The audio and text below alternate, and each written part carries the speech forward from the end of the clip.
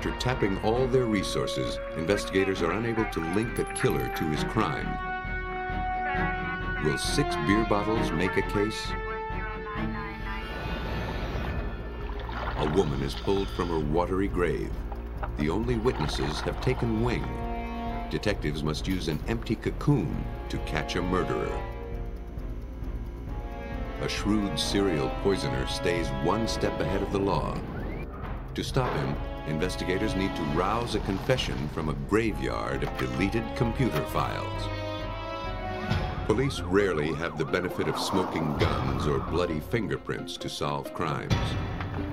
After the obvious leads grow cold, detectives with an eye for detail can use science to probe the most unlikely sources.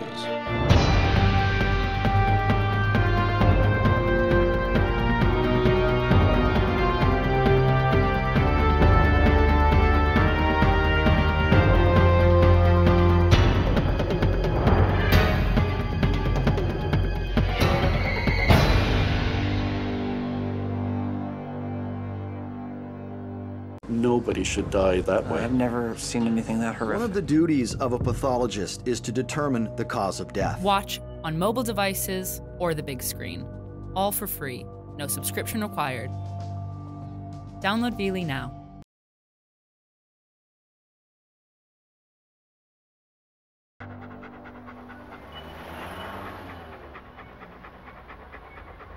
November 1996, Friday the 13th.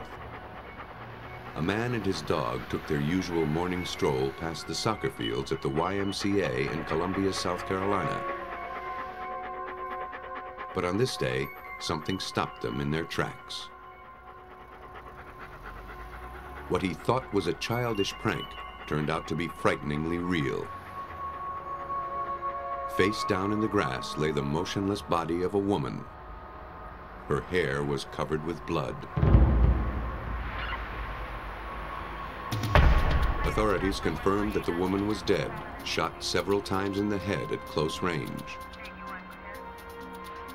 Using her body temperature as a gauge, they estimated that she had died just hours before, sometime between 3 and 4 that morning. Investigators scoured the grass. Not knowing what might yield a clue, they photographed and collected all the litter found around the body. The shoulder pad from a woman's blouse might have been ripped out during a struggle. An empty purse pointed to robbery as the motive. 2 empty beer bottles could hold a killer's fingerprints. It was too soon to tell. Expanding their search, police found evidence of more immediate value. 3 shell casings and 2 spent slugs. Very careful not to disturb. This told investigators that the woman had been shot at this location, not simply dumped here. Also, it gave them the basis for a ballistics comparison. But first, they'd need a suspect, and before they could find one, they'd need to know who the victim was. The body was brought to Richland Memorial Hospital, where she was identified from fingerprints as 30-year-old Virginia Russell. She'd had a police record for driving while intoxicated. Back in the lab, the forensics case was at a standstill. Technicians could find no physical link to the killer. The shoulder pad was a dead end. The fingerprints on the beer bottles were too smeared to identify. The body was lacking any foreign hairs, fibers, or other samples that might link a suspect to the crime. Sergeant. Detectives turned to friends and family. Cream, sugar? No, it's fine, thanks. In talking to the victim's aunt, investigators learned that the hospital where her body now lay was actually the last place Virginia was seen alive. She had spent the last night of her life visiting her cousin's sick baby. Relatives were pleased to see that after a struggle with alcoholism, Virginia Russell was turning her life around. Since taking a new job at a nighttime cleaning service, her wallet was always filled with cash. She had a lot of bills rolled up in her wallet. You know, This made roll-up detectives bills. speculate about robbery as a motive. Do you recall how much money? No she might have wallet had had when yet she- been found. What, They probed for more information. nervous or upset about anything last night? The aunt remembered Russell's beeper going off.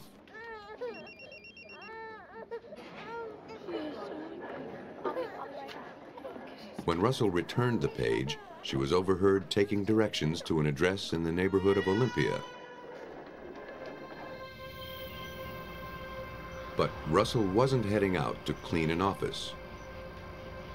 Nor was that the line of work that paid her bills.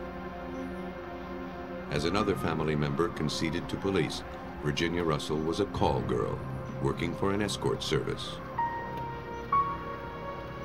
The job put her in the company of any number of shadowy characters, most of whom concealed their identities.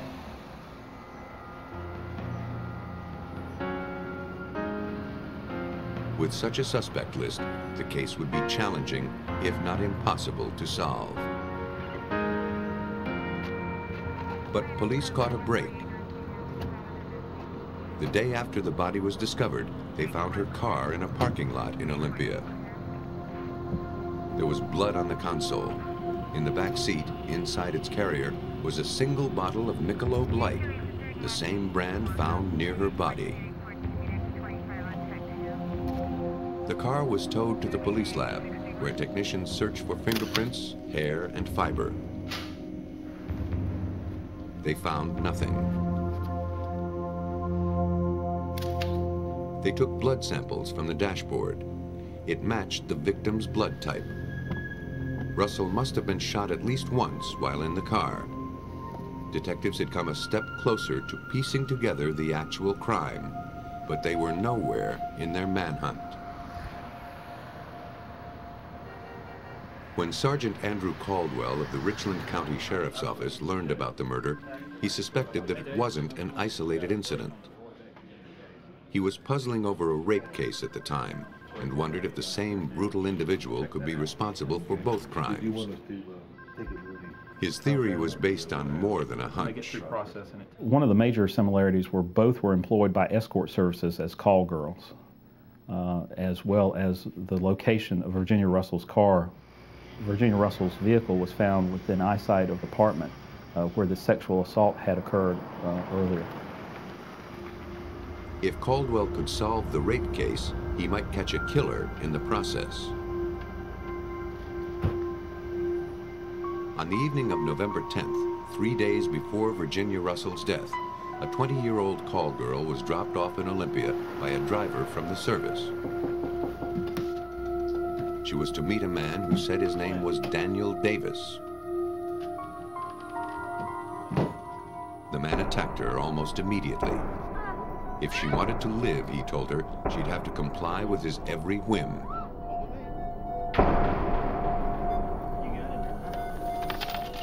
He dragged her to the bedroom and sexually assaulted her. After the attack, he emptied the young woman's wallet and threw her out of the house. As she wandered, dazed, into the neighborhood, her assailant drove away. She got one last look at his face before calling for help. Daniel Davis was a fake name. The apartment, investigators learned, was rented to a man named Roy Beck, Jr., who matched the description the victim gave police. His was a familiar name around the department. A series of burglaries had kept him in and out of trouble since his teenage years. From a computerized database, investigator Randy Strange compiled a group of images from a library of mugshots. By bringing up the specifics of the suspect as far as age, race, height, hair color, the computer automatically gives us possible candidates that match the suspect. Like Roy Beck, all of the men were in their mid-20s, around 5'5", with dark hair. from that lineup, the victim identified Roy Beck Jr. as her attacker. Officers went to Beck's apartment to arrest him for the attack on the call girl, but he was one step ahead of them. They found the place abandoned and in disarray. The power had been turned off. Beer bottles and other garbage were strewn on the floor. Armed with a search warrant, investigators combed through the mess, looking for clues linking Beck to the rape. They found ammunition for various guns. Detectives thought they had found a positive link between Beck and the murder of Virginia Russell, but none of the ammunition matched the fatal bullets. Investigators directed their energy into finding Beck. To get their hands on him, they set up a sting. They obtained an arrest warrant for the sexual assault, then contacted Beck's old girlfriend. We were able to persuade her into helping us find him. She paged him and he returned the page and asked for her to come pick him up at an apartment complex in town.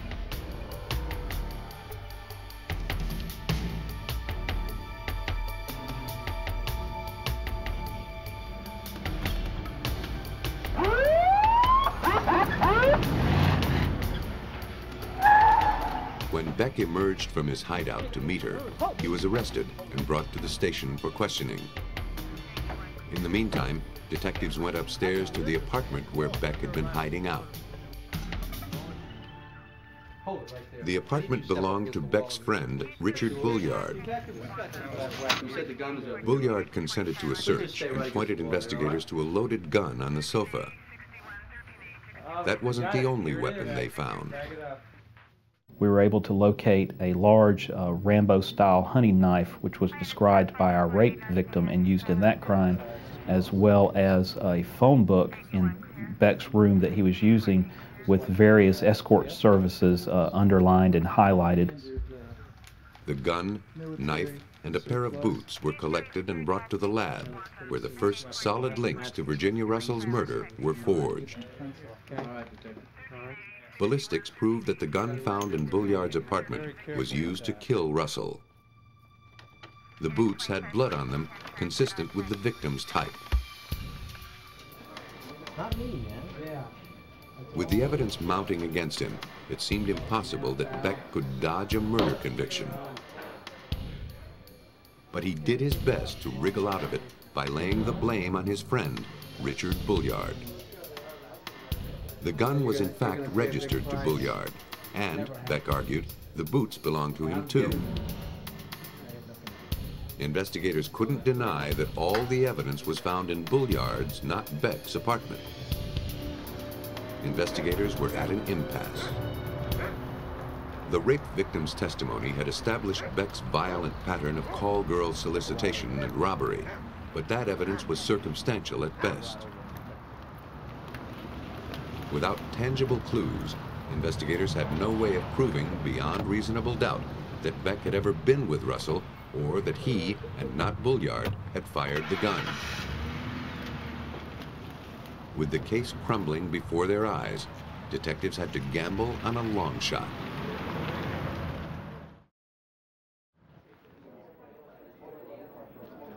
The only physical evidence that connected Roy Beck, Virginia Russell, and Virginia Russell's car was 6 Michelob Light beer bottles. Investigators had found 2 empty bottles next to the body, 3 empty bottles in Roy Beck's abandoned apartment, and 1 unopened bottle in the victim's car. If they could be shown to have come from the same six-pack, it would prove that Beck had been with Russell that night. But without usable fingerprints, linking the beer bottles seemed impossible. Anheuser-Busch distributes almost 200 million bottles of Michelob Light each year. Finding a connection between the 6 bottles seemed remote. Without it, Roy Beck would go free. To tie a murderer to his crime, detectives in South Carolina had the improbable task of proving that 6 bottles of beer came from the same six-pack. For help, they turned to the Anheuser-Busch bottling plant in Williamsburg, Virginia. In turn, Mark Landers, manager of quality assurance, relied on a coding system the company had adopted just that year. The code in question was 17 October 96, and the other four characters were WF58. The first part of the code showed that the beer was bottled on October 17, 1996. The W stood for the Williamsburg plant, and the F indicated a particular line within the system. The final part of the code, 58, specified that the beer was bottled during the 58th 15-minute increment on that day. As the bottles are packaged and labeled, they are placed in six-pack carriers and in a case. All of the bottles produced during a 15-minute time period will contain the same exact code. In Landers' expert opinion, the beer bottles in Beck's house had come from the same carrying case as the bottles found near the victim. It was an irrefutable argument that locked Beck to his crime.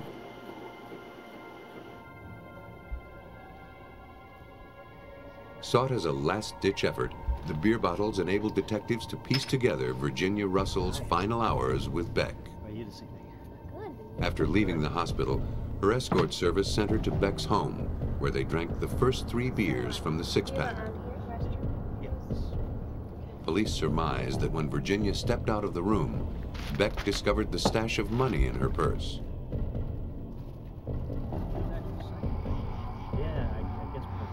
Police theorized that they grabbed the beer and drove to a soccer field where they drank the 4th and 5th bottles. At some point, Beck decided that robbing his victim wasn't enough.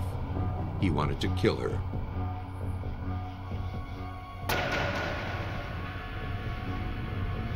He shot her in the head, dragged her out of the car, and shot her twice more. He then drove away, abandoning her car within walking distance of his apartment. He left behind the final unopened beer, and with it, the clue that experts needed to link him to the crime. I remember during the testimony, Beck's defense attorney listening to this testimony, putting his head in his hands and shaking as if he didn't know how to recover from this very damaging testimony that was occurring. And it was at that point I really felt good about the case and knew that we had Beck and he would probably be convicted. By paying strict attention to the most banal of clues, detectives made sure that Beck would pay for his crime. He was sentenced to life in prison. Sometimes it's not the evidence that's so improbable, but rather the unlikely way in which it's found. In western Michigan, the cool, brisk current of the Muskegon River is a popular summer attraction for canoers, fishermen, and inner tubers. But in June of 1989, its peaceful waters divulged a violent secret.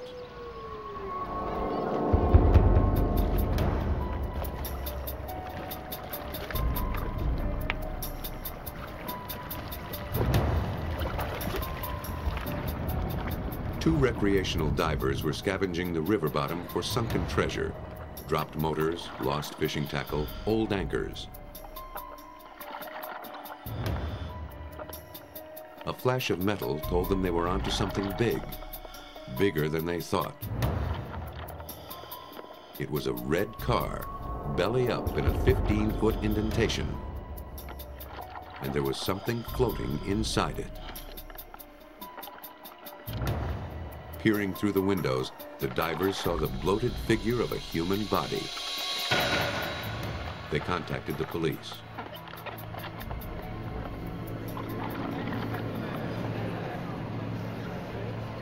As the car was removed from the water, authorities and spectators could only wonder at the identity of the body inside, how the car had gotten into the water, and for how long the river had concealed this dismal grave. A fully clothed woman was removed from the car. Despite having been submerged in water, the remains were well preserved. Investigators searched the body and the vehicle for identification, but all they found was mud, insect larvae, and cocoons. The body was taken to the medical examiner's office. In the meantime, investigators searched the area, trying to figure out how the car got into the river. The vehicle had little body damage. The nearby overpass showed no indication of a car accident. Galen Brookins, the chief of police from nearby Fremont, looked for other points of entry. One of the theories that we had entertained was that it was possible for motor vehicles to come down this trail, which other vehicles obviously had, and to end up in the river at this point in a very straight trajectory. The strong current had carried the car to the other side of the pilings, where it finally settled in a deep ditch. Because the car had landed in a deep ditch, it was impossible to see it from the surface. Detectives hoped that the autopsy would disclose the secrets that the river had kept hidden. The medical examiner had two tasks: to help identify the body and to find out how she died. Dental x-rays and fingerprints were taken in the hopes of giving a name to this Jane Doe. Head wounds pointed to the cause of death. This woman didn't die in a car accident. She had been struck at least 6 times with a hard, blunt object. The medical examiner could also determine that she was dead before she went into the river. Someone had tried to conceal her body by pushing her vehicle into the murky depths. While the autopsy was being performed, police ran a search on the vehicle identification number. They learned that the car belonged to David Smith, a nursing home employee who lived not far from the Muskegon River. The discovery of the car and disclosure of David Smith's name raised eyebrows at the nearby Fremont Police Department. 9 months earlier, on October 2nd, Smith had paid a visit to the station. He came to report his wife missing. At the time, police suspected nothing more than a typical domestic dispute and a spouse who was blowing off some steam. He and his wife had had a disagreement, and she had left on Friday evening, September 30th, and that he had not seen her since that time. Smith told police that his 5-year marriage to Hai Yan, a Korean national, had turned sour. After their latest screaming match, she threw a plate at him, then climbed into her car and drove off. After the officer had interviewed him, he had indicated that he should take and contact relatives and friends and try to determine if any of them had heard from her, and then report back to our department. But months passed without any follow-up from David Smith, nor any sign of the missing woman or her car. When detectives checked up on Smith, they were surprised at what they found. Police learned from interviews with friends and family that Smith was hardly acting like a grieving spouse. Just 4 days after reporting his wife missing, he had filed for divorce. He'd been actively dating since and wasted no time in pawning Hai Yan's jewelry. Clearly, Smith didn't expect to hear from Hai Yan ever again. Though his behavior was suspicious, it was not illegal. The situation had all the ingredients of a homicide, except there was no body. Police were determined to find Hai Yan, dead or alive. In February 1989, 4 months before the body was recovered, Brookins turned to the Michigan State Police for help. State police worked the phones, contacting friends of the missing woman in the U.S. and Korea. No one had seen or heard from her since September. Now missing for 5 months, investigators were losing hope that Hai Yan would ever surface. As he proceeded with telephone interviews, Detective Richard Miller of the State Police uncovered a lie. Though David Smith told law enforcement that he had heard nothing from High-Yan, he told several friends a different story. Mr. Smith had made statements during her absence that he knew she was alive and well, that she had contact with some mutual friends and other parties. But investigators found no one to confirm Smith's story, and he refused to take a lie detector test. Then, 5 months later, on the night of June 23rd, the suspect's car was pulled from the Muskegon River with a dead woman in it. The waiting was finally over. Having found the body, detectives secured a search warrant for David Smith's home, which he now shared with his new girlfriend. Technicians scoured the house, searching for the tiniest shred of evidence that might tell them whether a crime had happened here. The odds of finding anything were slim. But it had been almost a year since High-Yan's disappearance, and there was no guarantee that this was even the scene of the crime. Investigators used an alternative light source to search for clues a killer wouldn't think to clean up. This searchlight penetrates paint layers, making it easy to find the remnants of blood. The beam highlighted some smears on a kitchen wall, and below them, police found what they were looking for. Behind a freezer, minute traces of blood spatter stained the wall. The crime lab personnel further expanded their search in the immediate area, and by removing molding along the wall, we discovered a large area of contamination from human blood. They believed this to be the scene of attack. From the pattern of the blood spatters, investigators were able to corroborate the medical examiner's findings. Someone had been beaten numerous times with a blunt object. From the amount of blood under the floor, it was likely that the person had been fatally wounded. But detectives faced a big problem. They were able to eliminate David as the source of the blood, but there were no records of High-Yan's blood type. She had been in the water too long to determine it from her remains. DNA tests at the time also were not sensitive enough to be of use. Someone had been severely beaten in this kitchen, but detectives couldn't yet make an airtight case for murder. To arrest Smith, investigators needed some hard evidence to link him to High-Yan's murder. In order to nail their suspect, police hoped to trap Smith in his own lies.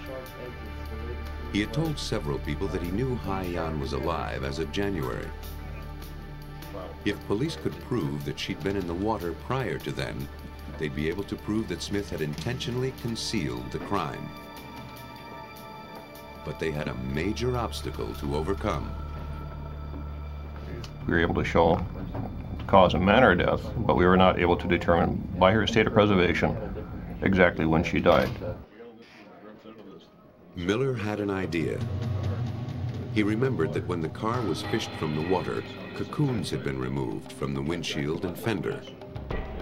He knew that insects are helpful in determining time of death on land. Could they do the same in the water? In order to tie David Smith to his wife's death, detectives in western Michigan needed to determine how long her body had been in the river. Their only clue was a cocoon.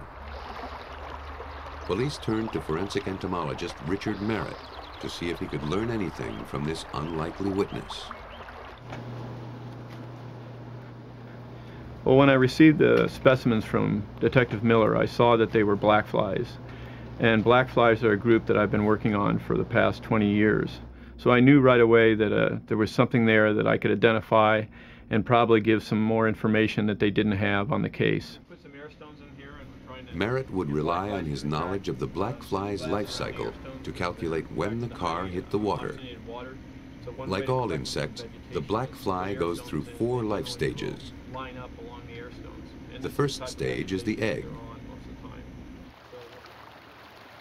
Black flies in the Muskegon River hatch in November or December, then turn into worm-like larvae. The larval black flies remain in that stage and grow during the winter in the river on any substrates that they can attach to. Could be leaves, could be rocks, or in this case it was a car. In April or May, the larvae enter the pupal stage.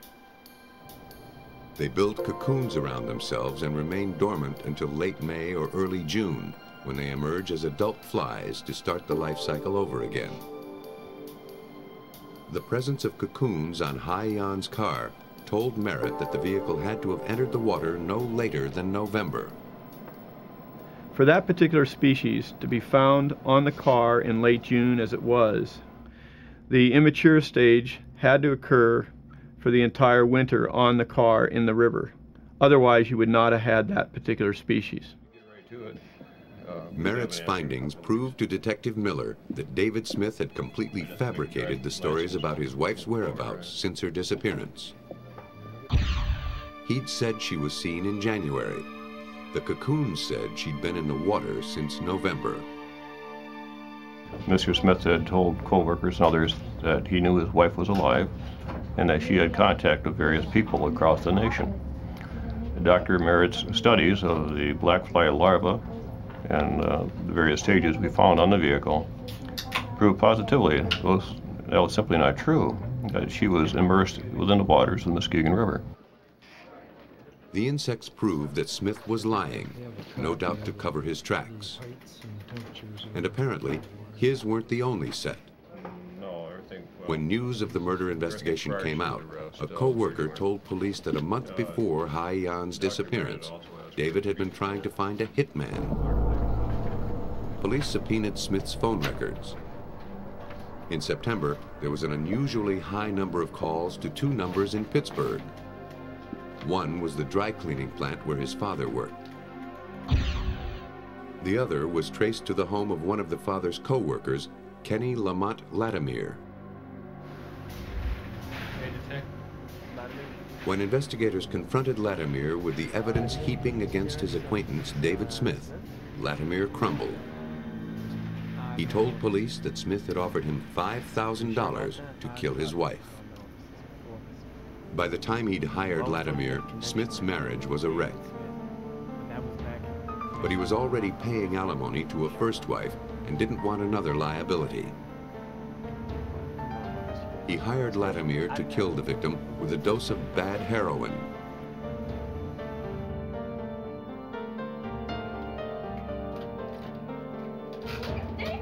But the plan didn't work, so Smith beat her to death with a wooden statue. Smith and Latimer then put her into her car and pushed it into the river. Thanks to the unlikely testimony of a vacant cocoon, Smith was arrested in December of 1989.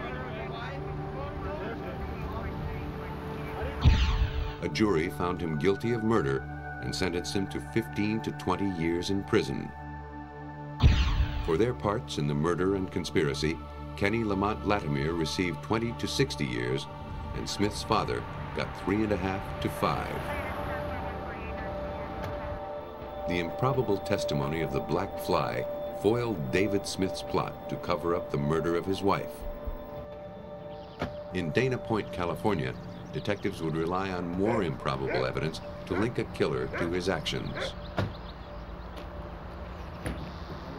For years, 46-year-old Janet Overton, a public official, had suffered from declining health.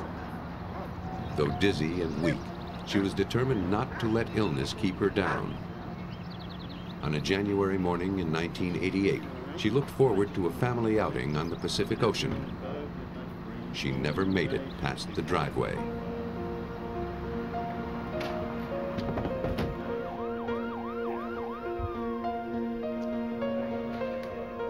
Janet's husband, Richard, summoned paramedics. But Janet was beyond help.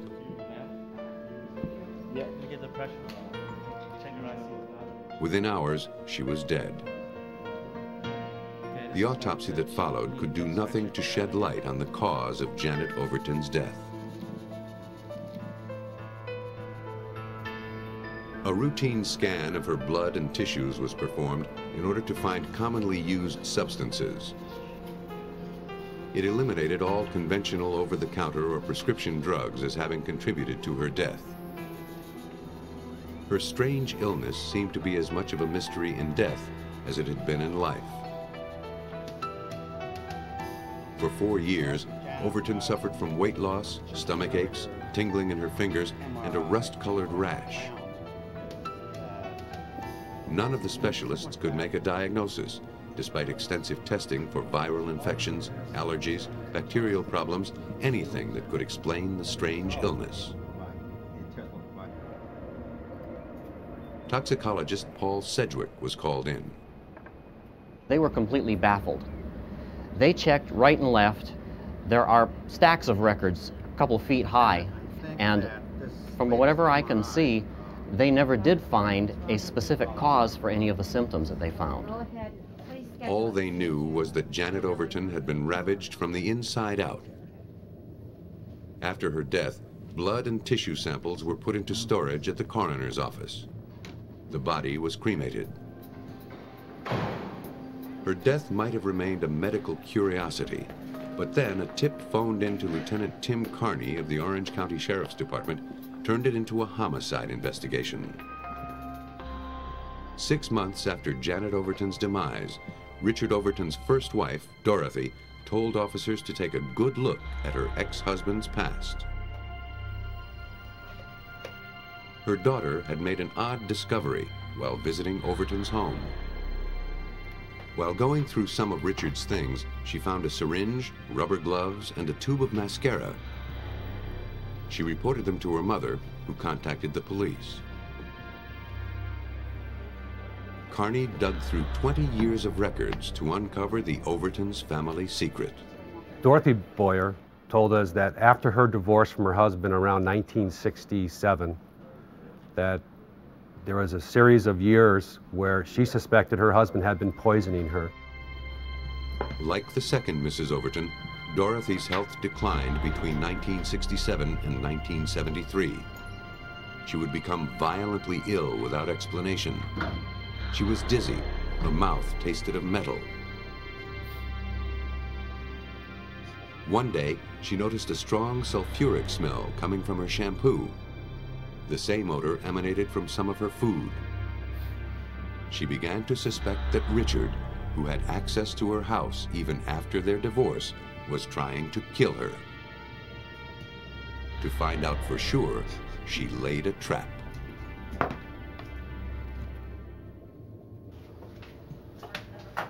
With the help of the Sheriff's Department, Richard Overton's first wife, Dorothy, devised a plan to see if he was poisoning her. She cleaned a new coffee can with rubbing alcohol, then marked the lid so that she would know if it had been tampered with. The rest would be up to Richard. After 3 days, she discovered that someone had opened the lid. Fingerprints lifted from the can were compared to Richard's, taken when he applied for a municipal job. They matched. Without his ex-wife's permission, Richard Overton had snuck into her house, gone into the cupboards, and mixed some reddish powder into her coffee. When the contents were tested, investigators discovered a strong-smelling mineral called selenium. Selenium is an element which in small amounts is necessary for good nutrition and health. In large amounts, it's poisonous. Richard was brought in for questioning.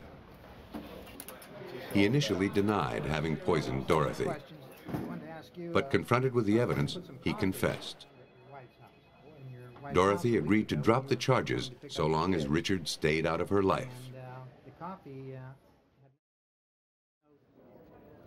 Now, 20 years later, Richard Overton faced another round of questions regarding the poisoning of his second wife, Janet. But before detectives could go after him, they needed to find out if selenium poisoning had contributed to the death of Janet Overton. On paper, the two Mrs. Overtons seem to have suffered from the same undiagnosed ailment. According to Lieutenant Carney, it looked like history was repeating itself. What we looked at was comparing Dorothy Boyer's 1970, late 60s, early 70s medical history from doctors, along with Janet Overton's medical history in the 1980s. And what we saw was almost a mirror copy of symptomology of classic heavy metal poisoning. Dorothy Boyer, and now police, wondered if the mascara Richard's daughter found in his home contained selenium. In one simple test for selenium, the questioned sample is dissolved in a test tube. Hydrochloric acid and other chemicals are added. If the solution turns red, that indicates that selenium is present. Tests on the mascara showed it contained selenium. Detectives contacted the mascara manufacturer. Selenium, they learned, is not an ingredient in any of their cosmetics. If it was found in the product, it had to have been added after it was purchased. If high quantities of the mineral could also be detected in samples from the victim's body, investigators would have a solid foundation in their case against Richard Overton. To investigators' dismay, no abnormal amount of selenium was found in any of the victim's tissue samples. The investigation halted in its tracks. But it wouldn't be shut down for long, thanks to a lucky discovery in the lab. From the open vial of Janet Overton's stomach contents, Sedgwick was overpowered by the smell of bitter almonds, the signature of a far deadlier poison than selenium. And I knew instantly that there was cyanide from even 2 feet away. Only 50% of the population are genetically predisposed to smell cyanide. And because the original testing was done under a fuming hood, the smell was easy to miss. Had it not been for Sedgwick's chance discovery, it's likely that the cyanide would have stayed hidden forever. We didn't detect cyanide initially because it's one of the less common compounds that we see. It requires special testing and is not in the general screens that are initially called for. Sedgwick determined that Janet Overton's blood, brain, and stomach samples contained cyanide. Even a small dose of the white powder can be lethal. 1 year after Janet Overton's demise, her cause of death was ruled acute cyanide poisoning. To Detective Carney, Richard Overton appeared to be the most likely suspect. But poisoning cases are notoriously hard to solve. Forensics can be used to identify the deadly toxin, but are of little help in tying the poisoner to the body. Lieutenant Carney knew that he had an uphill battle. Proving a poison case can be difficult when time goes by. You still need to look at the aspects of the investigation, which include not only physical evidence, and we're talking about years of poisoning here, and also you have to look at motive and opportunity. And so far, investigators had found neither. It was true that Richard Overton had a history of tampering, but in person, he hardly seemed the murderous sort. He was a bright, accomplished man who had nothing to gain from his wife's death. There was no financial motive. Janet's life insurance policy had been paid out to her son. Nor was there a history of violence. The 15-year marriage was loving and supportive, Richard said. At first, detectives didn't let on that they knew about his attempts to poison his first wife. They simply asked Richard who might have tried to poison Janet. He mentioned that his wife had enemies, stemming back to her involvement in local politics. Janet had also struggled with depression. He couldn't rule out the possibility that she had killed herself. Then, 5 hours into the interview, police dropped the bombshell. What time was this? I confronted him with the 1973 investigation where he poisoned his former wife. He denied that to me until I showed him the documentation of the report. Challenged by his shady past, Overton abruptly ended the conversation and refused to contribute any further to the investigation. Detectives had caught Overton in a bold-faced lie. During an interview with a business associate, Mel Hubbard, they caught him in another. Overton had told detectives that he had no access to cyanide. Hubbard told a conflicting story. Mr. Hubbard informed us that, in fact, he does use cyanide in the extraction of gold and silver from ore samples in his mining operations, and he keeps cyanide on hand at his residence. Mr. Hubbard also informed me that Richard had keys to his residence and would care for his home when Hubbard was away during his mining operations.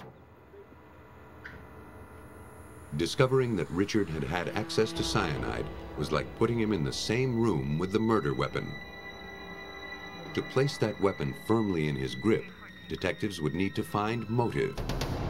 Without it, they'd have little chance of getting this case to court, and even less of a chance of a conviction. Armed with a search warrant, sheriffs descended on the suspect's home. They seized Richard's diaries, along with his computer, and 131 diskettes.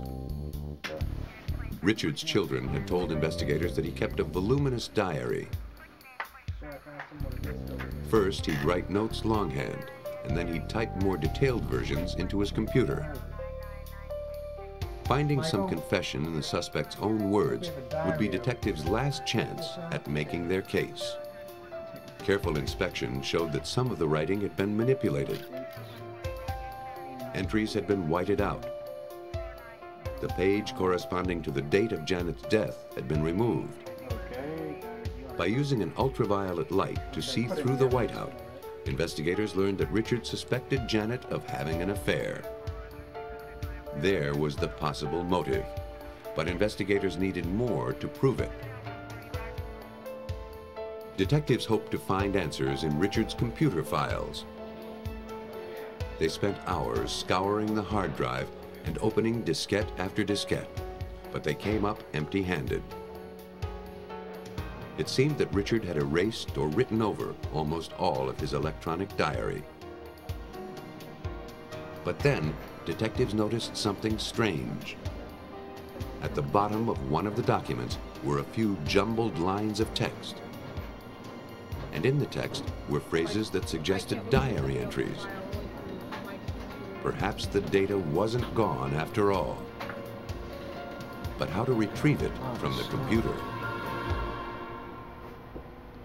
Detectives in Orange County, California, believed that Richard Overton's computer would tie him to the poisoning death of his wife, Janet. But Overton had erased his hard drive and diskettes. Does this allow us to print? Data retrieval experts were called in to launch the first forensic computer probe in Orange County history. Though Overton had cleansed files, computer experts like William Riddle knew that there was a good chance the information was still on the computer. What most people don't know is that once you delete a file off a computer or a disk, and the information that was in the file actually are still there on the computer. It's just that the computer has turned a small flag or a character and has told the table of contents section of the computer that this space is now available for storage. So something can be overwritten in this space. Inside a computer, media is stored in files as magnetic information. Sometimes that information overlaps. The process is like typing and retyping over the same sheet of paper. Riddle began his work by copying all of Overton's computer files. This way, he wouldn't risk losing the data for good during his investigation. He installed a specialized computer program on their systems, then set about the grueling process of opening files one at a time. The program removes layers of text leaving behind bits and pieces of documents that were once stored there. It took hundreds of hours to expose the raw, unformatted tangle of text, but that was only the beginning. Using the handwritten diary as a reference, technicians then sorted through the files, piecing together Richard Overton's diary word by word. From the jumble, technicians were finally able to reassemble Richard Overton's secret diary, and with it, his intention to kill his wife. The recovery of Overton's damning words would prove to be a turning point in the case. Though the suspect had proclaimed that he and the victim had a loving marriage, his own words, pulled from electronic oblivion, would prove otherwise. In fact, there was a point in the discs where Richard Overton stated that his love-hate relationship for his wife had turned purely to hate, and that something was going to happen very soon. This was just a few short days before her death on January 24th. Investigators surmised that Richard was angry about his wife's infidelity and resentful that she'd achieved political success without a formal education. As he had done with his first wife, he added selenium to his wife's beauty products and food to set up a long-term illness. At some point, he'd stopped giving her the selenium and it cleared from her body. Then, he administered a single lethal dose of cyanide to kill her. He thought that no one would ever be able to catch him. And he was nearly right. Had it not been for his own writings, detectives would have had only their suspicions. After years of investigation, they now had both motive and opportunity. The information retrieved from the computer disks convinced the jury that Richard Overton had plotted for years to kill his wife. After only 6 hours of deliberation, they found him guilty of first-degree murder. He was sentenced to life in prison without parole. Even in the wasteland of computer files, beer bottles, and insect cocoons, a keen investigator can find a murder conviction. The most pivotal clues are sometimes waiting to be uncovered from the most unlikely sources.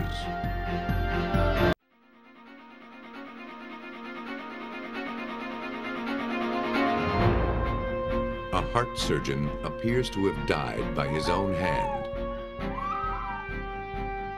But forensic science gives investigators a second opinion.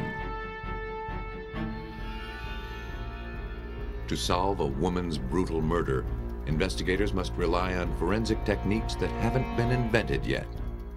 But time is on their side.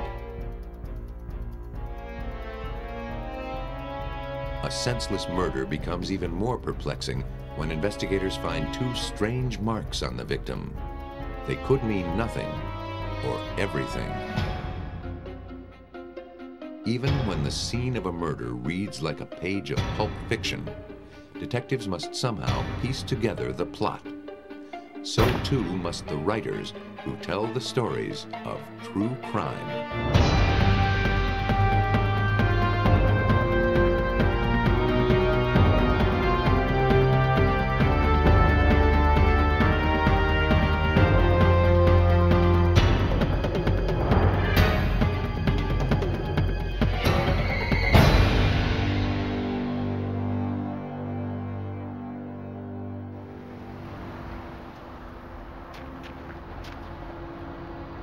The mystery began on a cold Monday morning in February 1996 in Sims Township, Ohio. The usually punctual heart surgeon, Dr. Darryl Sutorius, missed his morning rounds at the hospital for the second day in a row. Attempts to page him brought no response. His colleagues asked the Hamilton County Sheriff's Department to check on the doctor at home. His wife, Della Dante Sutorius, said she didn't know where her husband was. She hadn't seen him in days. But that wasn't unusual. Though they lived under the same roof, the couple led separate lives. She often went weeks without seeing him. The police asked if they could look around the home. First, they checked to see if the doctor's car was in the garage. When they found it, the engine was cold. He hadn't driven it recently. Their search was cut short by a scream.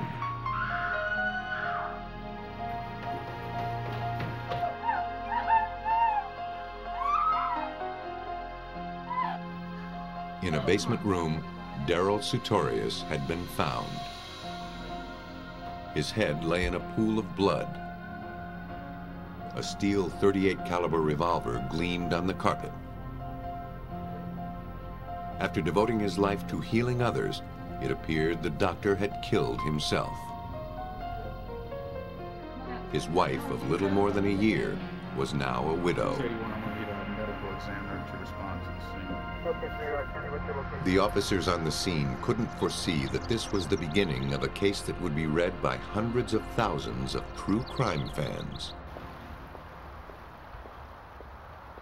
As news of the death was splashed across the pages of the Cincinnati newspapers, it caught the attention of best-selling crime writer Aphrodite Jones. It was the front page of all the papers, and I heard people were talking about it, and I went and grabbed the papers right out on the bookstand, and I just said, whoa, this is it. I just immediately knew this was my story. I had to have this story. It was like falling in love. This story would become Jones's fourth true crime book. The Sutorius case had all the right ingredients: deception, betrayal, and death. At the scene, there was every indication the victim's death was a suicide. The gun was collected, and gunmetal tests on the victim's hands proved that he had fired the weapon. To try to understand why the victim would take his own life, police questioned his wife, Della. She told them they were practically estranged. In her few encounters with her husband in the weeks before his death, he seemed angry and depressed. He had good reason. Darryl and Della had fought often, mostly about money. To keep the peace, they agreed to live on different floors of the large house they shared. Della believed that her husband had killed himself rather than face a painful divorce. While Della had her say, forensics experts were finding a different story at the scene. Though the doctor may have been lonely, police were not convinced he was by himself when he died. Investigators weren't ready to write it off to suicide just yet. Police found a second bullet lodged in the rug. When the pistol was examined, it was found that 2 shots, not 1, had been fired. Strange as it seems, according to coroner Carl Parrott, that's not unheard of in suicide cases. Some suicides do include multiple shots. Some suicides include a test shot, or a so-called test shot.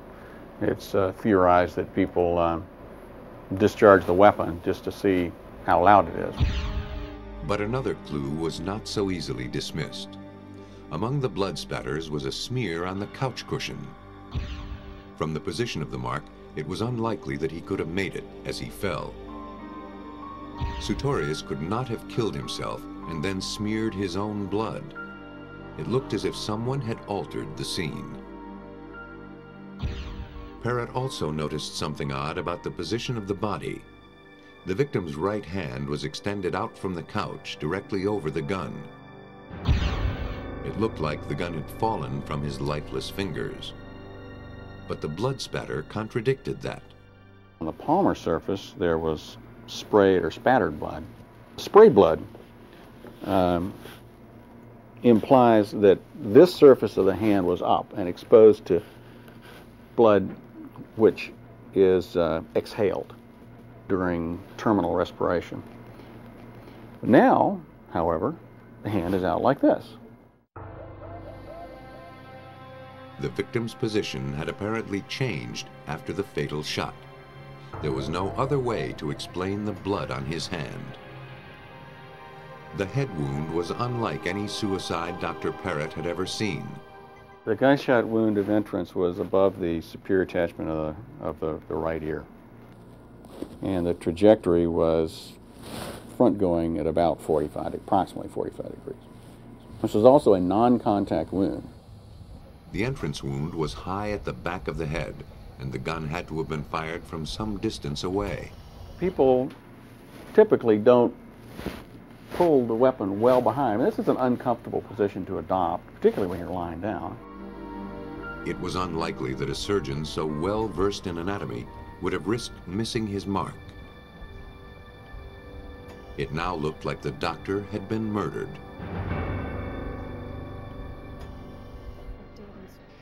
The irregularities at the scene were incriminating, but not damning.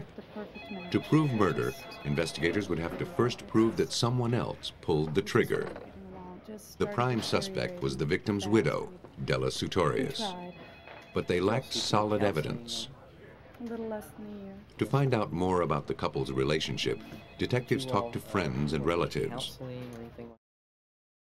The doctor's attorney revealed that Darryl Sutorius had confided that he was afraid of his wife and wanted to end their marriage. In fact, his divorce papers were waiting to be executed on the same day his body was found. That contradicted what Della had told police. Either Sutorius had changed his mind about seeking divorce, or Della was lying. But I need to get out of this. Where are the kids now? Are they with him? The case against Della was building.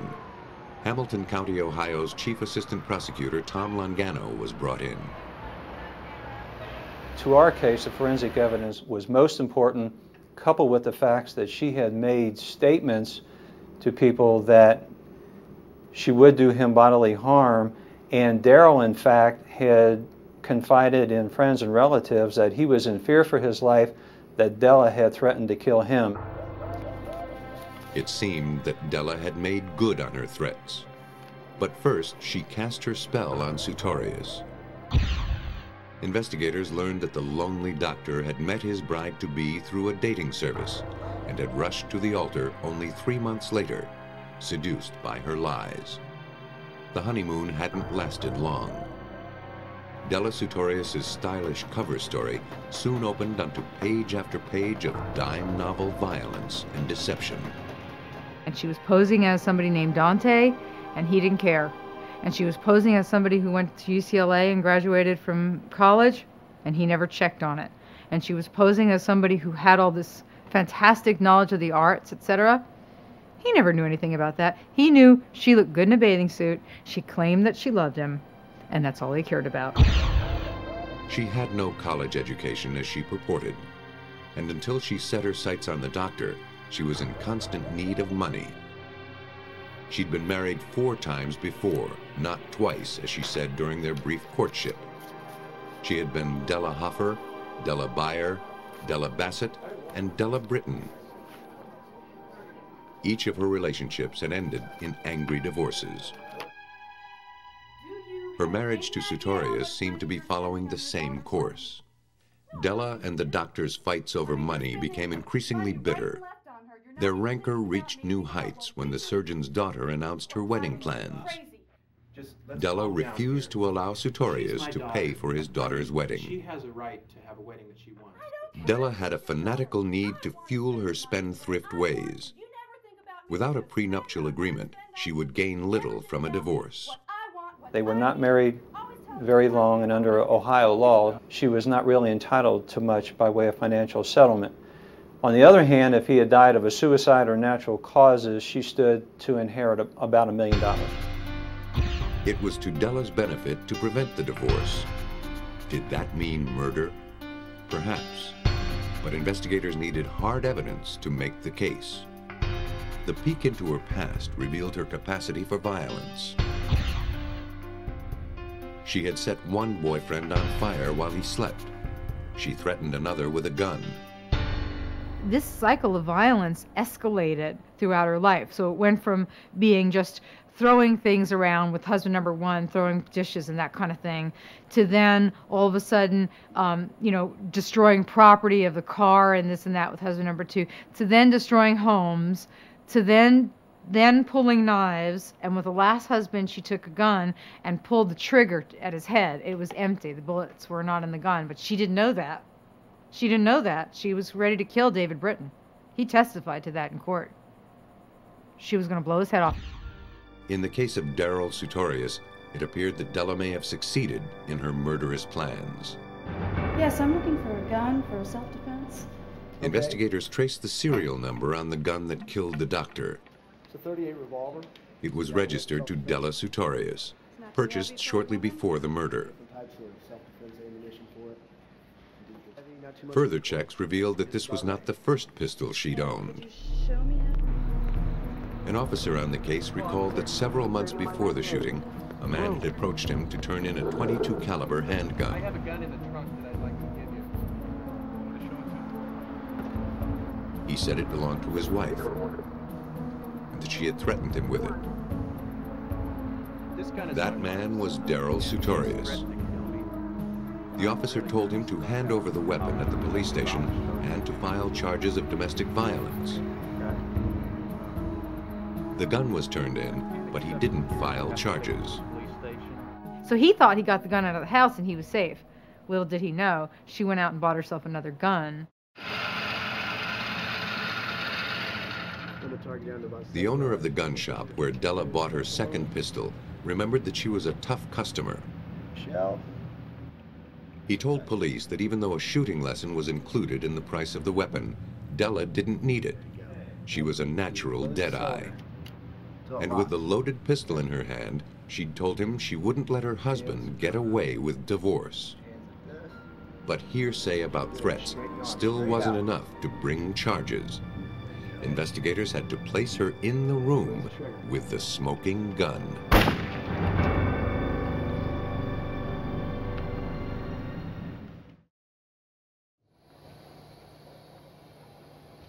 The death of Dr. Darryl Sutorius looked like murder.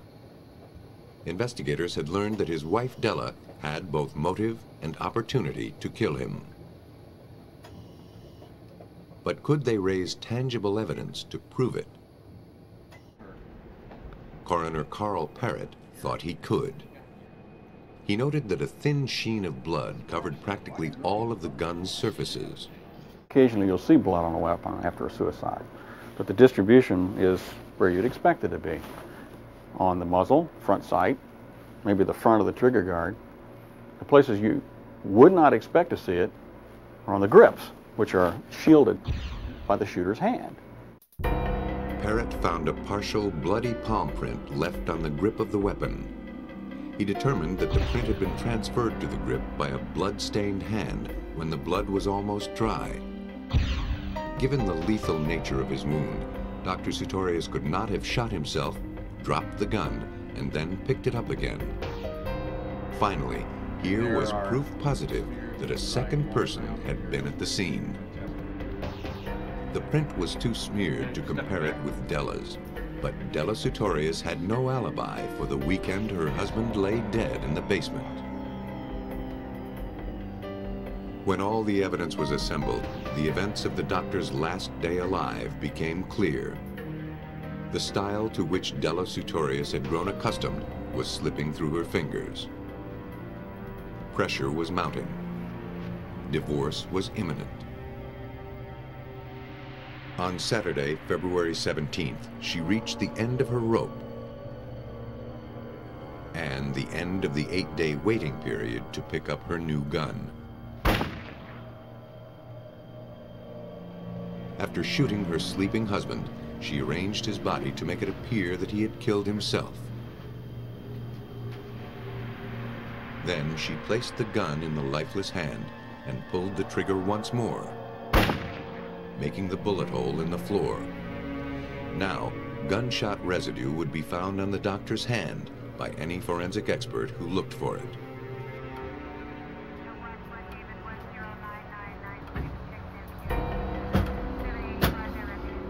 On February 27, 1996, the widow was arrested for the murder of her husband. In her book, Della's Web, Aphrodite Jones described the final moments of the trial 4 months later. The sordid saga of Della, Dante, Fay, Hall, Hofer, Beyer, Bassett, Britton, Sutorius ended on June 7, 1996. A tear rolled down her face as she listened to closing arguments. Then Della collapsed in her chair as the jury announced the verdict: guilty of aggravated murder in the death of her husband. The widow Sutorius was sentenced to life in prison. She will be 70 years old before she's eligible for parole. Though many homicides are solved with the tools at hand, sometimes the clues, and ultimately the victim, must wait for new technology to reveal their secrets. Best-selling true crime writers Don Weber and Charles Bosworth Jr. found themselves thrust into the midst of just such a case in June 1978 in the quiet town of Wood River, Illinois. Karla Brown had just gotten engaged to her high school sweetheart, David Hart, and they were moving in together. Hart went to work as usual, leaving Brown to start arranging their home. But later that morning, when a friend stopped by to see the new house, Brown didn't come to the door.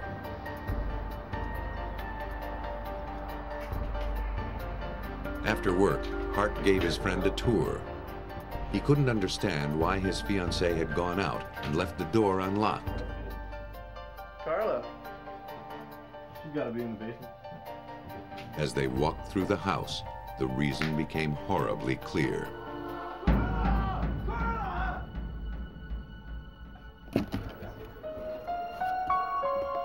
Karla Brown hadn't gotten far in her unpacking before she was attacked. Police found her on her knees, doubled over, with her head in a bucket of water. Her hands were lashed behind her back. She was naked from the waist down. Police questioned David Hart. He was inconsolable. His co-workers confirmed that Brown had been murdered while he was at work. He was not a suspect. Detectives processed the scene for clues. Slashed electrical wire had been used to bind the victim's hands. She had 2 linear bruises on her face and neck. She had been sexually assaulted. Socks tied around her throat suggested she'd been strangled. A pool of water, tinted pink from the victim's blood, was found beneath one end of the couch. More blood led from the couch to the body. But the most perplexing clue lay not on the floor, but overhead. The carafe from a coffee maker was jammed into the rafters. Illinois State Police Crime Scene Inspector Alva Bush didn't trust what he saw at the scene. He had worked many homicides involving sexual assault and felt that the position of the victim meant the scene had been staged. The victim was bound around one wrist, and then the cord went underneath her and came up, and the other wrist was tied. And I felt that this wasn't right because it would allow the victim access to her attacker. Inspector Bush made sure a painstaking series of photographs was taken of the entire scene. Then the body was wrapped in a sheet so that no trace evidence would be lost during transport to the coroner's lab.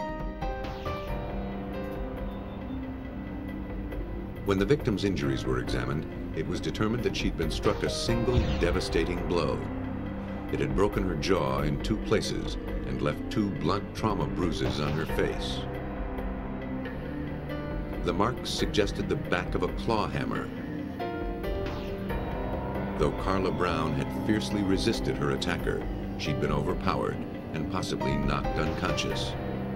Ultimately, her cause of death was drowning. Charles Bosworth Jr., a reporter who covered this case for the St. Louis Post-Dispatch, experienced firsthand the community's fear and outrage. This was a murder that happened in the home of a lovely young woman minding her own business, moving into a home, starting a new life with her fiancé. It happened in broad daylight, and it immediately raised the issue for us of the lack of safety in a person's own home, and that terrifies the public. Co-author Don Weber, who in 1978 was the assistant state's attorney, was called into the case. The criminal, whoever he was, undermined any sense of safety. The hardware stores sold out of locks. Women were afraid to go anywhere by themselves. The impression I got when I went to the house was it was just a terrible, brutal, cold-blooded crime, and there were absolutely no clues. Police interviewed Karla Brown's neighbors. One witness said that on the day of the murder, she'd seen two men drinking beer and smoking marijuana in the yard of the house next door to the crime scene. The two men were brought in for polygraph tests. John Pranty passed the test, displaying no abnormal responses to the questions.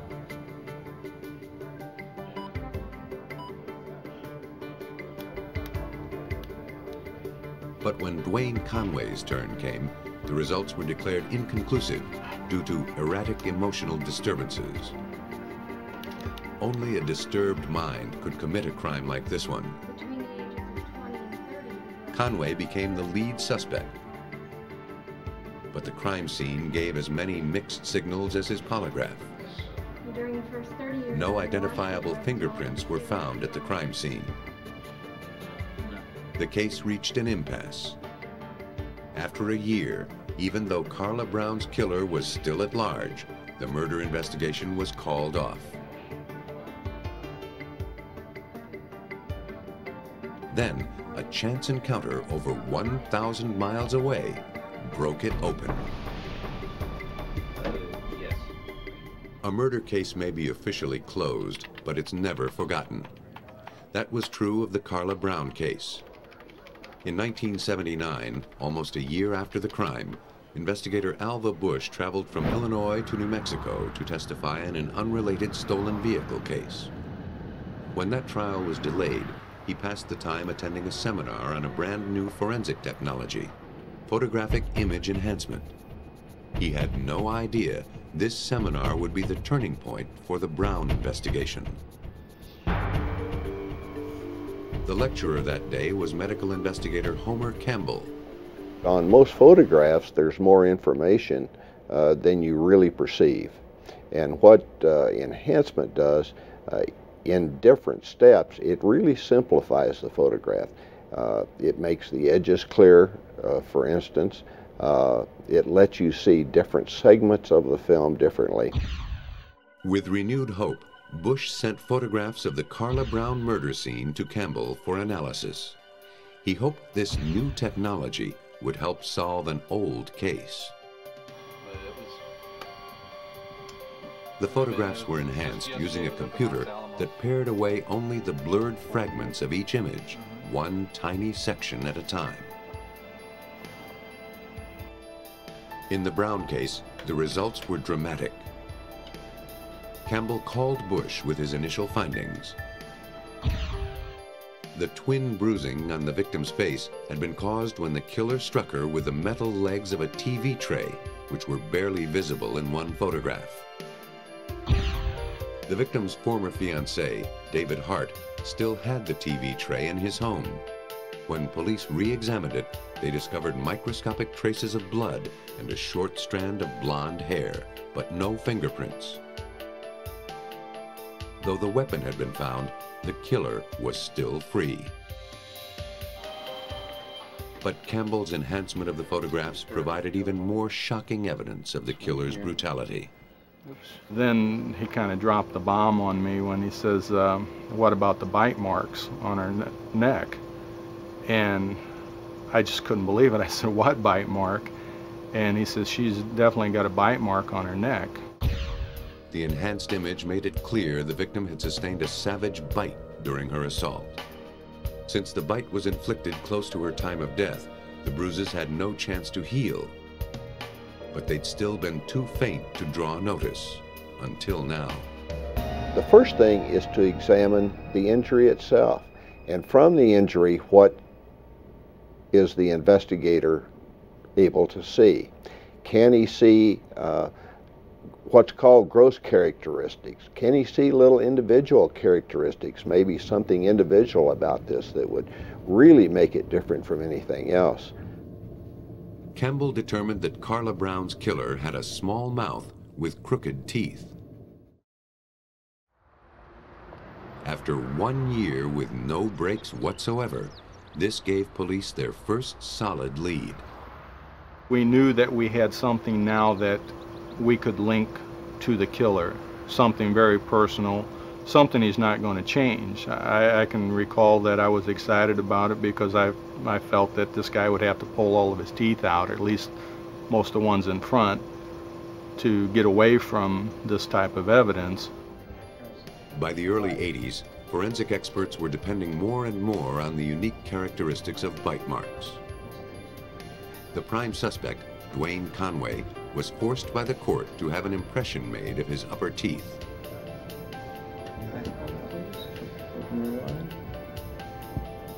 A little bit more here. Don't This mold was then sent to Dr. Campbell.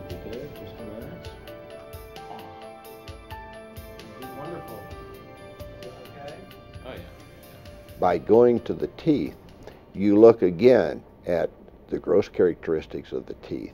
You look at the individual characteristics of the teeth. You look for something a little different that would make this individual. The photos simply didn't provide enough information. Without a clearer view of the bite wound, the case would grind to a halt. Stymied at every turn, there was only one path open to investigators. They started the paperwork to have Karla Brown's remains disinterred. But the investigation moved forward on another front. Detectives on the case learned that the new science of psychological profiling was helping police close murder cases across the country. Detective Bush and his colleagues wondered if a profiler could help them get inside the mind of Karla Brown's murderer. They gathered all the crime scene photos and drove more than 800 miles to the FBI's Behavioral Science Unit in Quantico, Virginia. There, pioneer profiler John Douglas studied the images and made a startling prediction. Douglas was just amazing. You know, he started just talking after he'd seen the photographs, and he says that the crime scene was definitely staged, and that if we're going to exhume Karla's body, that we need to do a lot of high-profile news media on it. And he says that this guy, the killer, will call you, he'll contact you, and he'll want to inject himself into the investigation. The timing of this new information couldn't have been better. In May of 1982, 4 years after her death, permission to exhume Karla Brown's remains was finally granted. As the FBI profiler recommended, the police and the media cooperated, making a public event of the grim proceeding.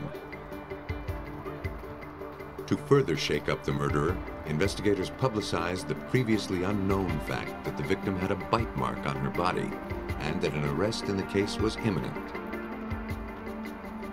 According to Assistant State's Attorney Don Weber, this was all-out psychological warfare. We were trying to make the killer nervous. He'd coped with the crime. He'd learned that he got away with it. He was really proud of himself. And John Douglas said you have to make him nervous.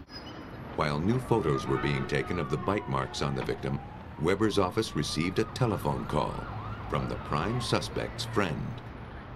During an office meeting we were having about this case, my secretary broke in and said, "John Pranty's on the phone."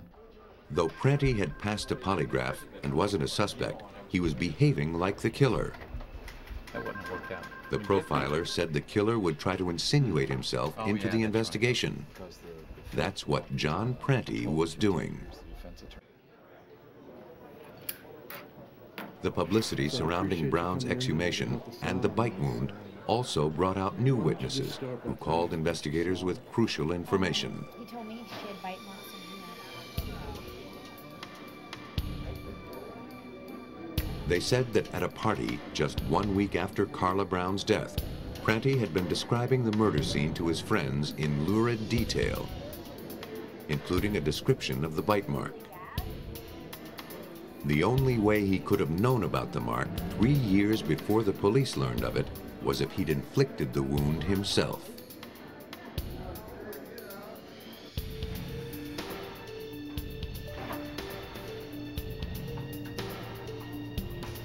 Prantty was ordered to give a dental impression. The mold, along with the impressions of 3 other people, were forwarded to a forensic odontologist for analysis. Okay, be real still. We brought him 4 sets of dental impressions, and we said, which one is our killer? And he put 3 aside immediately, and then he took up Prantty's dental impressions, and he measured them, and he got a caliper out, and he looked at the picture, and then he just sat down, and he said, that's your man. Extreme patience and new forensic techniques had finally justified an arrest warrant. On June 8, 1982, 4 years after the murder of Karla Brown, John Prantty was arrested. One thing about a homicide investigation, they're forever.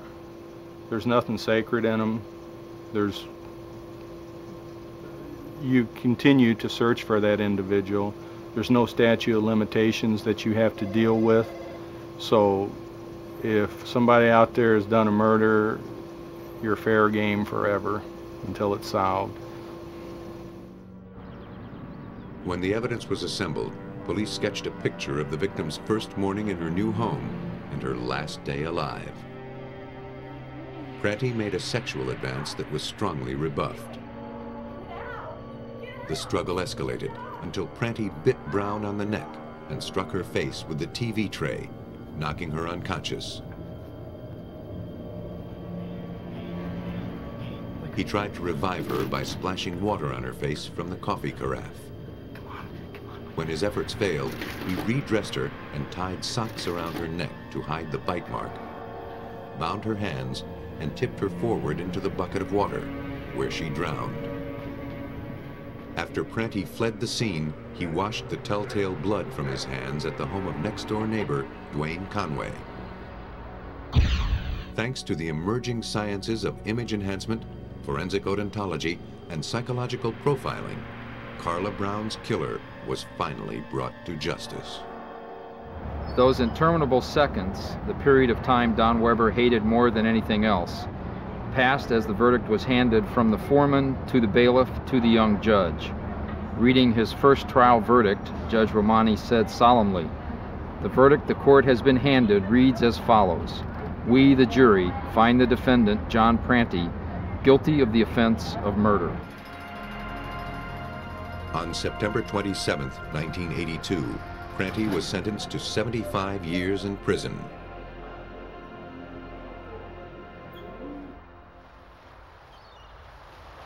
While the process of solving a crime can bring welcome resolution, it can also stir up some ugly ghosts from the past. Clifford Leyendecker has been a true crime writer for 22 years. He has published 32 books to date. Being a crime writer is the greatest job in the world. Every book or every magazine piece I do, I get to look into the lives of new people, look into the deaths of new people too, for that matter. But you really see life at its rawest. You strip everybody's secrets away, and if you're a snoop, a former journalist, that can be pretty exciting. In the last century, Leo Tolstoy wrote that every unhappy family is unhappy in its own way. Leyendecker found that it's still true, and still makes good reading. I kind of pride myself on keeping up on what's happening with true crime, and especially my favorites now, which I call family murders.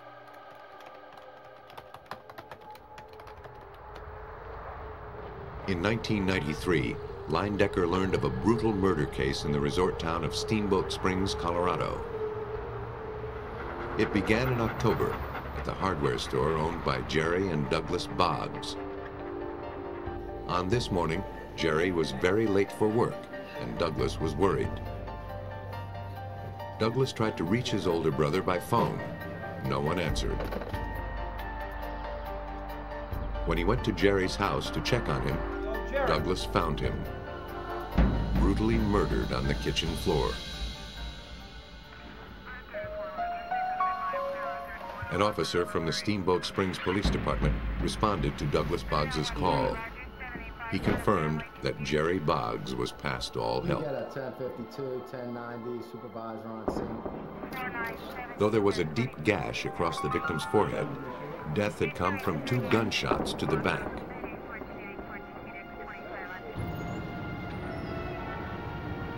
Detective Rick Kratz was called to the scene and noticed something unusual.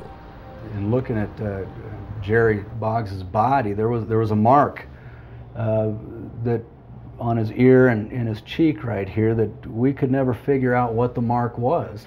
It was kind of reddish and circular, and there was a spot up on the lobe of his ear.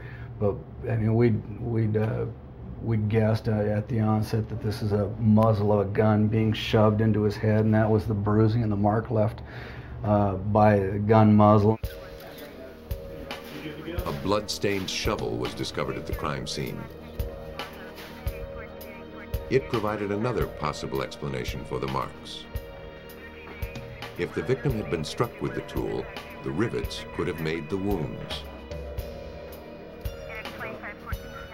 Police also found a slug and blood drops on the floor, along with pools of blood. As Agent Tom Griffin examined the blood spatters, the full savagery of the murder became clearer. This convergence of stains, this three-dimensional convergence, was basically underneath the ceiling beam. The ceiling beam had a curved gouge in it, which was suspected to be a result of the shovel, the blade of the shovel coming in contact with the ceiling beam. Investigators collected several shell casings. Perhaps they could hold a clue to lead them to the killer. Forensic experts continued to build the case. After the fatal slugs were removed from the victim, they were submitted to the firearms lab at the Colorado Bureau of Investigation. There, Agent Alan Hammond went to work. I was able to determine that the bullets were .22 long rifle caliber. They had been fired from a barrel of a firearm that had rifling of 8 lands and grooves with a right twist. Detectives had a bullet, but no gun. They had a shovel, but no clue as to who wielded it. By now, the killer could be miles away or very close to home.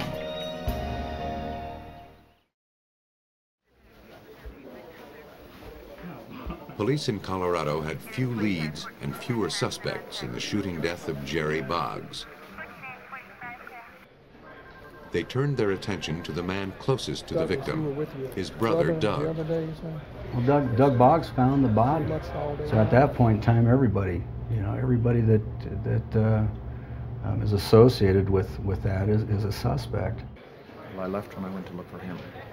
Blood and hair samples were taken from Doug Boggs and compared to forensic evidence from the scene. No match was found.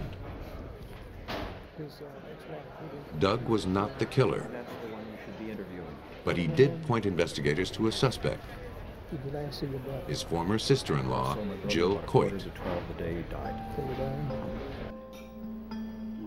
Jerry Boggs had met Coit while she was restoring her bed and breakfast in town.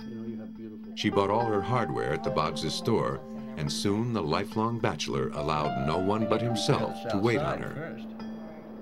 After their wedding in April of 1991, Jerry Boggs assumed part ownership of Jill Coit's bed and breakfast. But soon, Jerry and Jill began having marital trouble. Boggs was shocked to learn that his wife was still married to another man. Boggs insisted they separate until she ended her other marriage. Jill left, But as writer Clifford Leyendecker discovered in researching his book, Jill returned to Steamboat Springs making an amazing claim. Jill either rented or borrowed a baby and showed up in Steamboat Springs and went around town showing everybody and said, this is Jerry's baby, and this rotten guy threw me out of the house, and he won't take care of me, and he won't support his little girl. The child couldn't be his, or even hers. A partial hysterectomy years before had left Jill Coit unable to have more children. What was Coit up to? To find out, Boggs hired a private detective. The results of her report were startling. The private investigators actually turned up quite a history for Jill, and of course they relayed that to Jerry. Coit had been married not once, but 11 times before Jerry Boggs, to 9 different men. Like her marriage to Boggs, several of her other marriages had overlapped.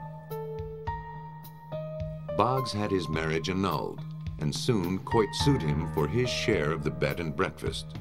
The case was bitterly contested. Investigators wondered if this was a motive for murder. If Coit's long string of marriages wasn't enough, police found another skeleton rattling in her closet. In Texas, one of Jill Coit's former husbands had also met an untimely death decades before. When we began to investigate Jill Coit, I mean, we'd uncovered, numerous marriages, and several of those marriages were bigamous. We found out that she was a prime suspect in a murder of a previous husband, William Coit, in Houston, and it was like 21 years earlier, 20 years earlier. And following up on that murder, the murders were phenomenally similar. William Coit, like Jerry Boggs, had been shot in the back at close range, the .22 caliber bullets piercing his lungs. For lack of evidence, Jill Coit was never charged in William Coit's death. It seemed history was about to repeat itself. Investigators in the Jerry Boggs murder faced the same circumstances. Then, one of Jerry Boggs's neighbors revealed a startling piece of information. She told police that on the day of the murder, she had seen 2 men walking by her house. What caught her eye was that they were wearing heavy coats on a mild fall afternoon. Then she realized that one of the men was actually a woman wearing a false mustache. Jerry Boggs's attorney confirmed that he and his wife had once seen a woman disguised as a man driving past the courthouse. The woman was definitely Jill Coit. We learned during the subsequent investigation that Jill Coit did this. She dressed up as a man, wore beard and mustache, and she'd use this disguise to follow Jerry Boggs around town, spying on him. Police suspected that the 2 mysterious men were really Jill and her boyfriend, Michael Backus. But Jill Coit told police that at the time of Jerry Boggs's murder, she and Backus were away camping. Police had no solid leads to support an arrest. As the investigation stalled, Coit sped to the airport, clutching tickets to Mexico. Police could only watch as she boarded a flight to freedom.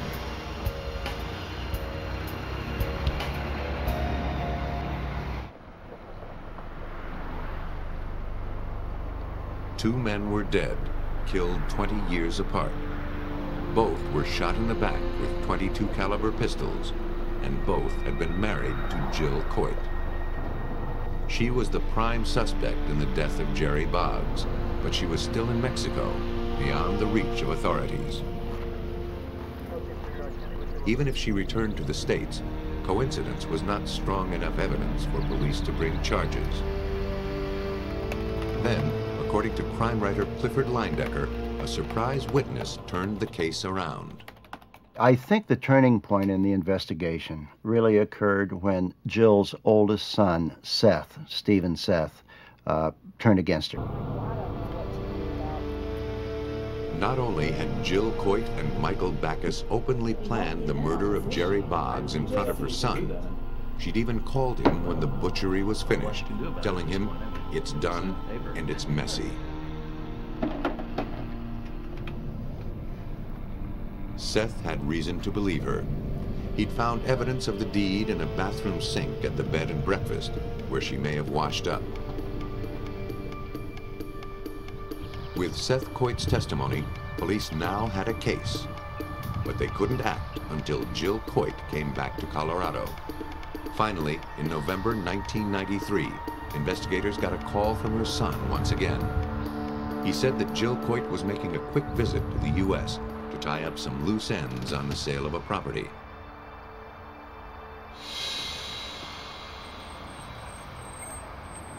Though she sneaked into town in the dead of night, police were waiting for her. As it turned out, Jill Coit and Michael Backus would be staying in Steamboat Springs much longer than they had planned.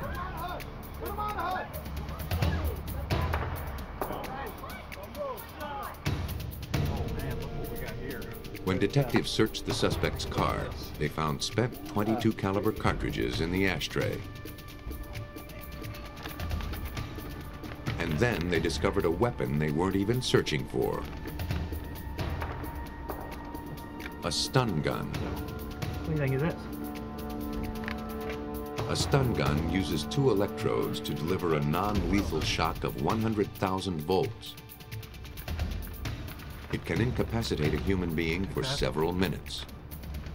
Suddenly, the strange marks on the victim's face and neck began to make sense. But forensic data on stun gun injuries was scarce because they were so rarely fatal. Detective Kratz contacted the Arapahoe County coroner, Dr. Michael Doberson, for help. Just by measuring the distance from the electrodes on the stun gun, we were able to compare that with the injury that we saw in the picture, and found that these injuries were pretty closely related to where the electrodes would have been. Though autopsy photographs gave some clues about the marks on the body, only tissue samples from the victim's remains would prove that a stun gun caused the marks. If investigators could find tissue damage consistent with the use of a stun gun, they could connect Jill Coit to the murder scene. But by now, Jerry Boggs' remains had been buried for 10 months. They were exhumed to look for evidence. Doberson found some. Not only was there an injury on the cheek, but there were also similar types of injuries or scratches on the earlobe and also on the outside of the ear. Samples of the injuries were closely analyzed. Because skin tissue is electrically charged, high voltage can disturb its structure. Near the surface of the damaged area, the skin had greatly thinned out. The charged nuclei of all the cells had begun to align and migrate beneath the surface like iron filings on a magnet or a school of fish in a current. But this current wasn't water, it was electricity, lots of it. To Doberson, the results were conclusive. The skin showed all the signs of an electrical injury.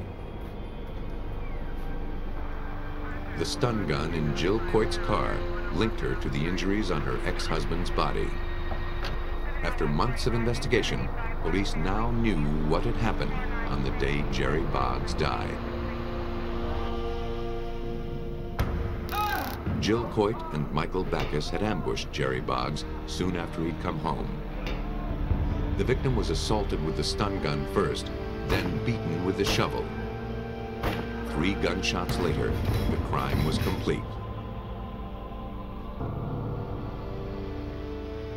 Once her husband was back in Culver, she worked quickly. Clifford Leindecker's book, Poisoned Vows, details the end of the sordid tale.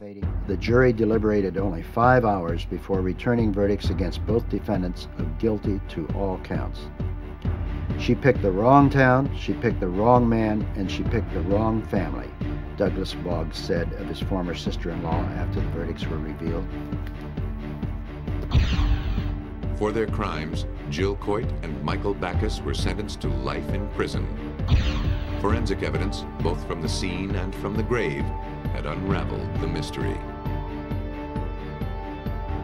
When the plot is murder, investigators must piece together the real story from a tangle of seemingly unrelated clues. As long as killers think they are above the law, there will always be tales of true crime. But forensic science will always write the final chapter.